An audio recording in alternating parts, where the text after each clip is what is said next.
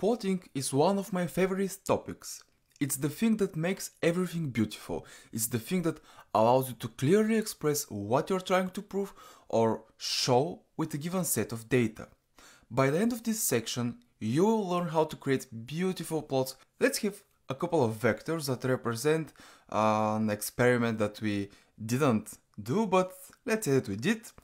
And let's say that we were measuring the current flowing through a resistor with voltage from 1 to 20. We made 20 measurements for each of the voltage. We measured the current for each of the 20 voltages. To simulate the voltage, I'm going to create a vector. I'm going to generate a vector from 1 to 20. And as you know, if you use the colon operator, you will generate a vector with a step of 1 between each of the numbers in it. Now, we also need to find our currents. To find the current, we need the resistances. So, let's say that we had a resistor that has a resistance of 10 ohms. So we have R equals to 10. And finally, we want to find the current, which is the voltage divided by the resistance. So our current will be equal to the voltage divided by the resistance. At this point, if I run the code, you'll see that we have a vector U, which is from 1 to 20, a vector I with the calculated current for each of these voltages that we theoretically measured, and the resistance is 10. Now, this is data: voltage, resistance, and current. So voltages, actually, alright.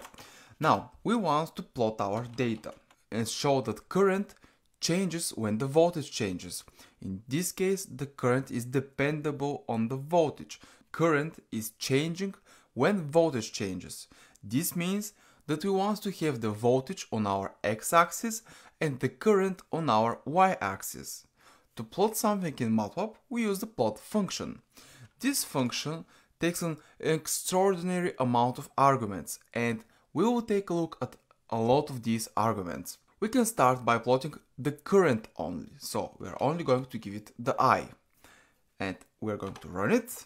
If you use only one set of data for plotting, as we just did, MATLAB will assume that the data that you gave it is dependent on the x-axis, and as you can see, we have the data that we wanted on our y-axis, but on the x-axis we don't have our voltage. Instead, we have numbers from 0 to 20. Actually, as you can see here, we are starting from 1, we're not starting from 0. So when you use only one dataset, it gets plotted against its indexes, against the number of elements in it. If we now want to plot it against the voltage, we have to use a second argument so that we are supplying data for both x and y. Now, I said that for the x we want to have our voltage, so first we need to give it the voltage. As you can see, our first argument is the x values and the second is the y values. If we run it like this now, it should work. There it is. It's still 20 because our voltages are with an increment of 1, but we can easily change this so that I can prove it to you. So we can do it like this with a step of 1/2. So as you can see now, we start from 1 and we end at 10, but we still have 20 values. So let me put it back to this. Now keep in mind that the sizes of the data must be identical. So if you have 20 x's, you need 20 y's. Otherwise, you'll either have an extra voltage and no current for that voltage, or vice versa.